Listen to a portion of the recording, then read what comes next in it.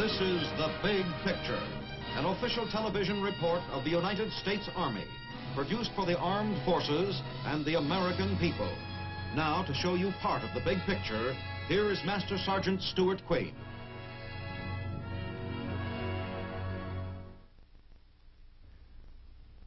At 10:48 p.m. Eastern Standard Time on January 31st, 1958, the attention of the American people was focused on Cape Canaveral, Florida, as a giant rocket was catapulted toward outer space.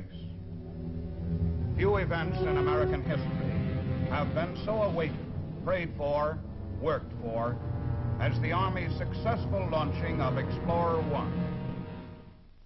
Today's big picture will reveal the dramatic, suspenseful story of how the Army, when the prestige of the United States throughout the world had been shaken by events beyond its control, stirred the hearts and emotions of the American people with an epic display of scientific and technical teamwork.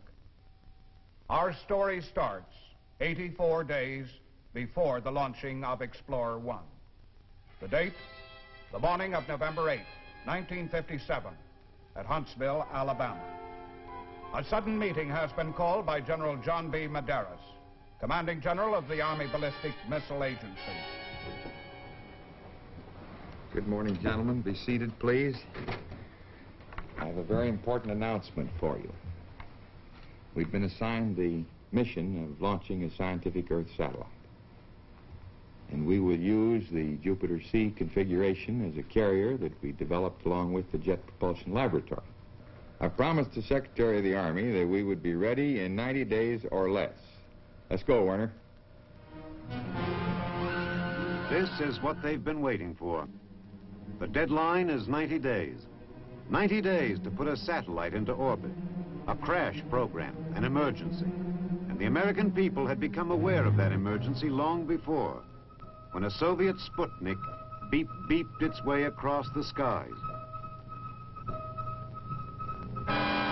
The reaction was one of astonishment and concern, for it was now known that a potential enemy was at least temporarily ahead in developing means for space travel. Reaction, counter-reaction. All at once, Americans were interested in the oncoming age of space. And with the curiosity came a mounting, swelling demand to get a satellite into the air on the double. But there were disappointments. It was an immensely difficult job, and the first American attempt with a Vanguard rocket was a failure.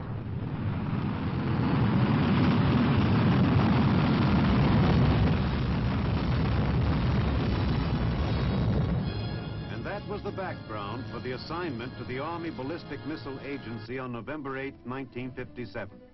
Put a satellite into orbit within 90 days. There was no sense of panic, as the capability for doing the job had been ABMA's since 1954. ABMA was a crack team headed by old pros of the missile field. Dr. Werner von Braun, director of the Development Operations Division, supervised over 3,000 scientists, engineers, and technicians with more years of practical experience than any similar group elsewhere. Long before a countdown starts at a launching pad, precise miniature replicas of the individual sections are made and subjected to numerous tests. And even the model work comes after a countless number of hours at the drafting tables. Each new experiment, each test means more knowledge, which may mean a change of design. There are often no precedents. It is creative work by creative men and women, absorbed in the fascinating problems of space flight. And it would be difficult to find a science which does not have something to contribute. Even as the research and design work, along with the incessant testing, goes on, the missiles take shape in the vast construction shops. In the development phase, no two missiles are alike. Each one contains changes and improvements on what has come before. All efforts are made to perfect the missiles quickly, but every day presents an obstacle course of unique problems. Even the welding, for example, involves special techniques needed to satisfy the very specific requirements of a missile. Now, added to the already numerous complications, the ABMA development team had the job of modifying an existing missile system for the purpose of achieving orbital capacity.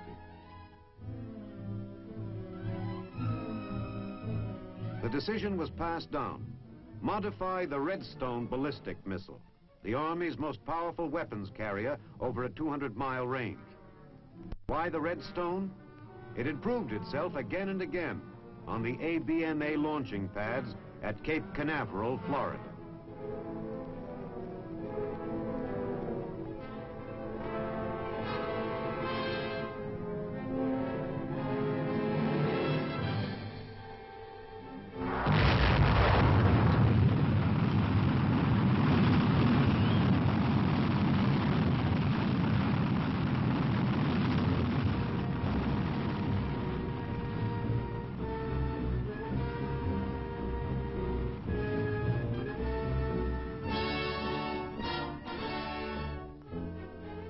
At Huntsville, Alabama, the steady success of the Redstone firings confirmed the feeling they were going to be the ones to put up a satellite.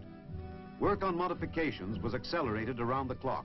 The tests of components, assemblies, everything that goes into the missile. Question: will a small piece of metal alloy withstand the hottest part of the rocket's exhaust? No guesswork. ABMA people have to know. The rocket's exhaust will be too much for the alloy. It melts. So they will develop a better one. But the final test at ABMA, the big one, where the results of thousands of tests are checked out, is the static firing. Held firmly in place, its rocket engines filled with fuel, the assembled missile is studied during full force firing. In the blockhouse sheathed in concrete where the operating controls and personnel are located, the countdown has started. A few seconds before firing, the water is turned on. 4,000 gallons a minute are required to cool the flame deflector of the test stand in this simulated flight, where the missile will stay right where she is. The countdown moves along to the fateful moment.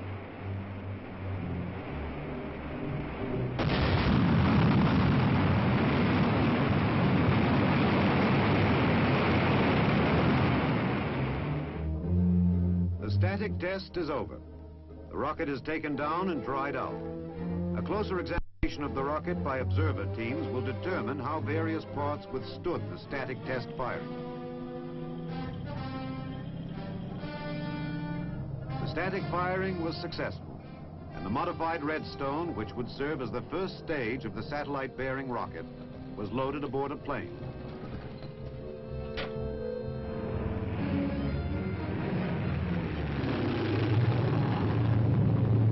Stop, Cape Canaveral, Florida.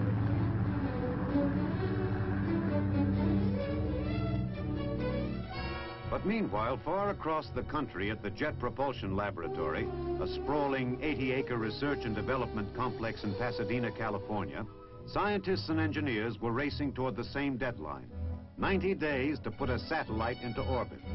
Their job: furnish the high-speed upper stages to take over after the first stage powered the satellite to the prescribed distance from the Earth. JPL also assembled the satellite and provided instrumentation to transmit the scientific data. When completed, the cylinder contained 2 transmitters, their battery power supplies, and instrumentation for transmitting data on cosmic rays, meteorite erosion, and temperature measurements. The data would be dispatched continuously by the 2 transmitters. Assembled, the satellite appears small, but if all went well, 7.5 minutes from the time the giant missile bearing it would leave the Earth, the cylinder would be hurtling independently through space at a little over 18,000 miles per hour. If all went well. The checkout on the JPL test stand went smoothly, but only the launching pad at Cape Canaveral, Florida, would tell the story. The date: Wednesday, 29 January 1958. 8 days before the deadline set down by General Medeiros. On the morning of the 29th, the weather was not good. The prediction was for thunderstorms and unsatisfactory jet stream conditions aloft. A 24-hour postponement was decided upon. The hours passed with the rocket crews working swiftly, intensively. But there is a whole set of operations to be completed at least 24 hours before the countdown starts.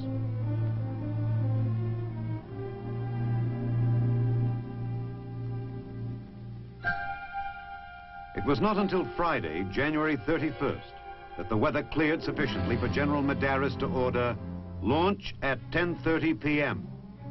Men worked on the lines, pipes, and servicing units on the pad. Others clambered about the various gantry levels.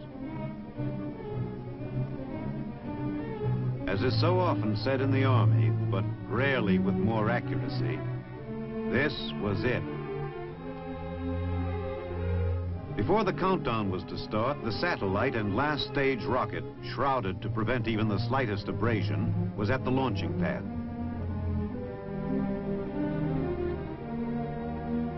Dwarfed by the giant missile and the protective scaffold of the gantry, the payload, weighing 30.8 pounds, 80 inches in length, is raised toward the top, where it will be carefully fitted into place, like a glittering jewel in a luminous setting. At X-2 hours, hydine, an exotic liquid oxygen oxidizer for the fuel, begins to flow into the tanks. Frosty white vapor hisses from the vents.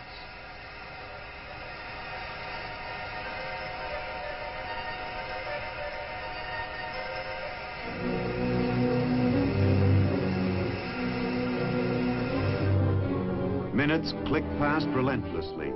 The beams of powerful searchlights light up the missile. Truly the star of one of the greatest suspense dramas of our time. The drama approaches the final act, the Army's first attempt to fire a man-made moon into orbit. Time, late evening, Friday, January 31st, 1958, in a blockhouse at Canaveral. The countdown to Explorer 1. Okay, we'll start now. Finish fuel loading. Take a weight reading. Okay, check the utility room fuel vapors and notify the blockhouse when we're clear to start generators.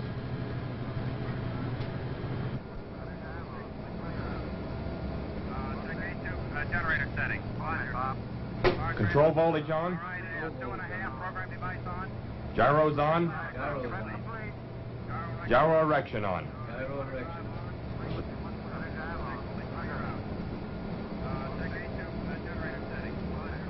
Check that launch loading has been completed. Roger.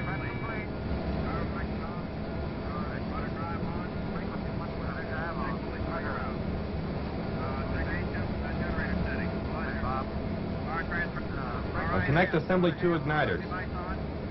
Okay, tie down the leads. Roger, and install your protective tabs. Okay?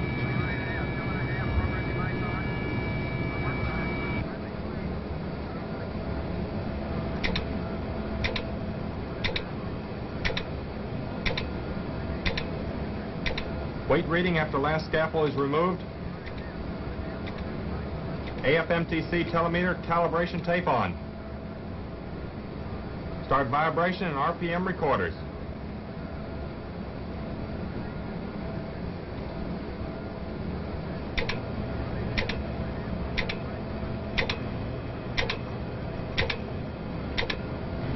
Check all operating lights and meters for proper operation. Fire panel check. Power panel okay. Control panel check. Control panel okay. Roger. Measuring panel check. Measuring panel okay. Roger. Cluster control panel check. Cluster control panel okay. Roger. Gyro erection off. Gyro erection off. Rudder drive on. Rudder drive on. Power transfer test on. Observe and record all voltages. Power transfer test on. Okay. Power transfer off. Power transfer off. Cluster clear for launch? Clear to launch. Yeah. 021, deflection of jet vane number 2. We've either got a relay kicking out or there's something dropping down on the jet vane instantaneously here. Hold. Telemeter indicates that jet vane 2 is deflected. What do you want to do? Forget it. Okay, resume count. Okay, shall we go ahead, Jim? It looks like that, yeah. Roger. 50 seconds.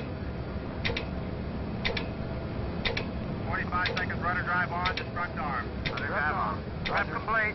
All right, give me range safe, pan safety. Pan safety, range safe. I don't have it yet. Range safe. Range safe. Minus. JPL telemetry recording on. Telemeter recording on. JPL recording on? Yes. 20 seconds. Frequency 111, Terry. Roger, Joe. 15 seconds. 10, 9, 8, 7, 6, 5, 4, 3, 2, 1. Firing command. Firing command. Fuel tank pressurized. Block tank pressurized. Missile power. Ignition. Base tank. Lift off.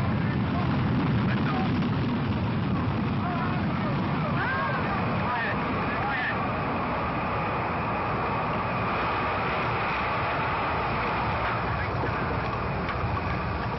Thanks, Commander.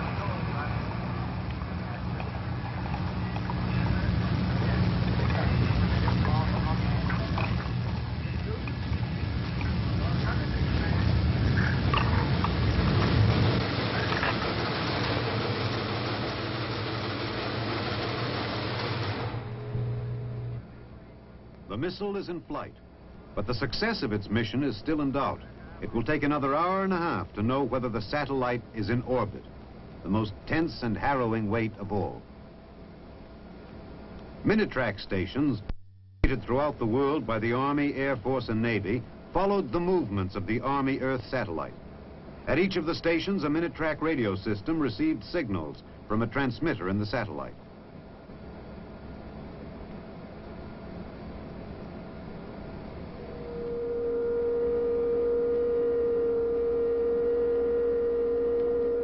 About midnight, not far from the now empty launching pad, General Medeiros finally called his assistant, Colonel Leonard Orman. Hello, Len. You can send this off to the secretary. That our satellite is definitely on orbit. Now get that off, and then I'll give you the figures in a few minutes. Okay, boy. In Washington, at the National Academy of Science, a packed auditorium of reporters, radio and TV interviewers heard the announcement of Dr. Richard Porter, chairman of the IGY committee. The National Academy of Sciences and the National Science Foundation announced that as part of the U.S. International Geophysical Year program, a scientific Earth satellite was placed in orbit at 5 seconds after 10:55 p.m. by means of a Jupiter C rocket vehicle launched by the Army at Cape Canaveral, Florida. A similar statement is being issued by the President. And I should like to add my personal congratulations to the Army Ballistics Missiles Agency and to Dr. Von Braun and Dr. Pickering and their colleagues for a job well done. Before the news conference, the big picture camera and Sergeant Stuart Queen drew Dr. Von Braun aside for a special interview. Dr. Von Braun, I wonder if you could tell our big picture viewers just what did transpire during those 84 days. Well, those were rather hectic 84 days, I can assure you of that. A project like firing a satellite into orbit is only possible if there's splendid teamwork all the way through. In this particular case, this teamwork involved, at first, close cooperation between our own Army Ballistic Missile Agency in Huntsville, Alabama, and the Jet Propulsion Laboratory in Pasadena, California. Between the two of us, the vehicle was developed that carried the satellite into orbit. There was also very close cooperation between us and Iowa State University, which pioneered the payload. Jet Propulsion Laboratory also had a big hand in repackaging this payload for our vehicle, because this payload was originally designed with the Vanguard vehicle in mind as a potential carrier. Other groups that deserve much credit in our successful satellite try are the military and civilian personnel of Patrick Air Force Base down in Florida, from where the missile was fired. The range operation down there, and everybody from the command of the proving ground down to the last cameraman gave us splendid support.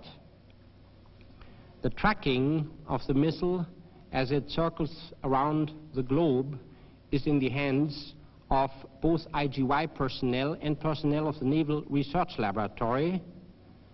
So you have an example here of splendid teamwork involving all three services, and I hope this example will show that you need not believe everything you hear and read about inter-service rivalry and its detrimental effects. There's actually a lot of fine teamwork between the services when it comes to getting things done.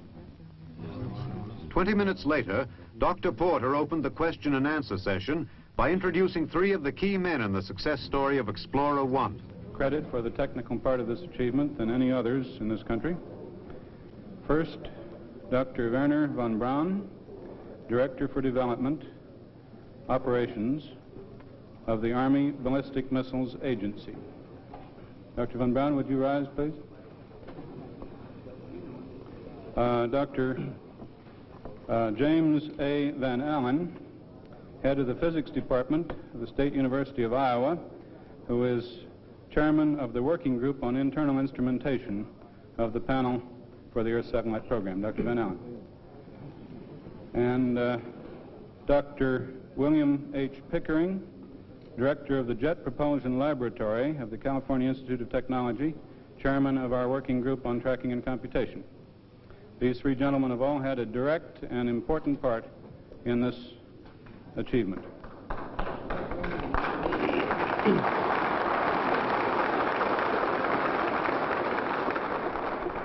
Now, if you would like to address your questions, I will try to repeat the question, and we'll ask the one of these gentlemen best qualified to answer it for you. How many stages in the device? Dr. von Braun, how many stages in the device? We have a total of 4 stages. The first stage is an elongated Redstone missile. Will you kindly show it, Bill? An elongated Redstone missile with extra long tanks and a special fuel combination, which burns for approximately 140 seconds, 145 seconds. After cutoff, immediately after cutoff, we separate the front portion of this missile, the so-called instrument compartment, from the tank section. This instrument compartment is equipped with a spatial attitude control system, as we call it, that aligns this portion, including this spinning launcher in the nose, into an exactly horizontal position. Once this nose section with the spinning cluster configuration in the nose goes through the apex of the trajectory, the top stages are fired. And there are 3 solid rocket stages in the top. So it's a 4-stage vehicle. How does this altitude compare with the Sputniks? This is somewhat greater than the altitude of either Sputnik 1 or Sputnik 2. The question is, has any form of life been placed in the satellite? I think I could answer that one almost myself. Not intentionally. Maybe we have a Florida cockroach inside, we don't know. Everybody welcomed the touches of humor, for it was, after all, an hour of jubilation. Just one more, came the inevitable plea from the photographers. And exhausted as they were, the trio obliged, with what was to be the page one spread in newspapers all over the world. In plain language, the United States was in the space business along with the Russians, and Explorer 1 was the beginning. Just under 2 months after Explorer 1 was put into orbit, and close on the heels of a successful firing of the Navy's Vanguard, a launching pad at Canaveral awaited another Army satellite, Explorer 3. The Army's first success had not washed away the rocket men's humility, for there are a countless number of things that can go wrong in the operation. And indeed, Explorer 2, fired successfully, had failed to go into orbit because of one tiny component in the last stage. Maybe that was why along the Florida beaches, many fingers were crossed as eyes stared toward Explorer 3. Shortly before launch, the upper stages are set rotating. If the spin were not provided, the payload would be hopelessly deflected.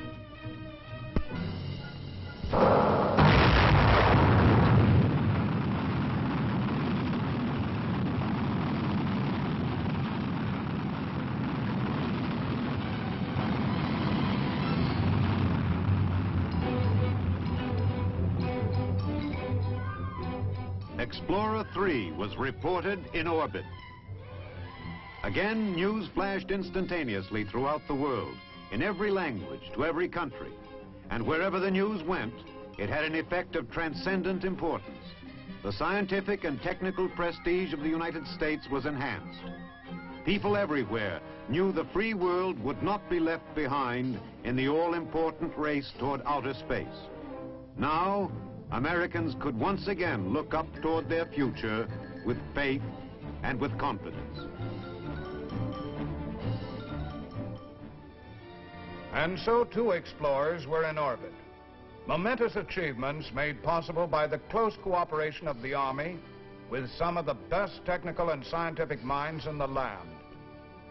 As these satellites raced through the uncharted upper atmospheres, there would come a steady stream of information to enrich our knowledge of the worlds about us. The infinity that lies far, far beyond the wild blue yonder. Now this is Sergeant Stuart Queen, your host for The Big Picture. The Big Picture is an official television report for the armed forces and the American people. Produced by the Army Pictorial Center. Presented by the United States Army in cooperation with this station.